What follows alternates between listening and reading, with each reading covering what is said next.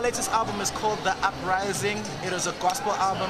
What people can expect out there is an energetic, lively, hyped up album with praise and worship, R&B, hip-hop, house music, and it is for the young and old, and I'm hoping that people can go out there and enjoy it, play it loud, sing it in your churches, and have a great time while you listen to the music.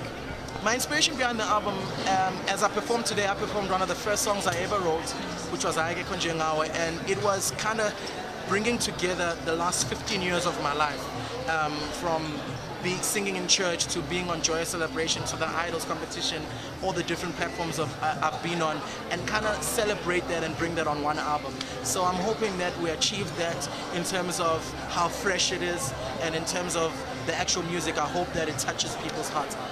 So we uploaded on iTunes, and in one day we went to #1 for a couple of days, and we beat Rough Gum. And look, when that happened, I was just like, ooh, what just happened?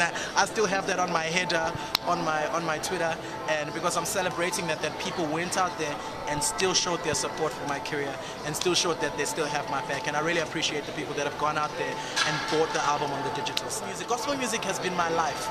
I grew up in church. I'm a PK. I led worship at my church for the last 10 years. I still lead worship. I'm now involved to being in ministry now. So ministry is a great part of my life. So gospel music is an expression of who I am. I've written songs over the years, written songs this year, expressing my love and my gratitude for God. Idol Season 10 is back. My advice is be yourself. It's the only way you're going to sustain yourself in the competition. Do your best.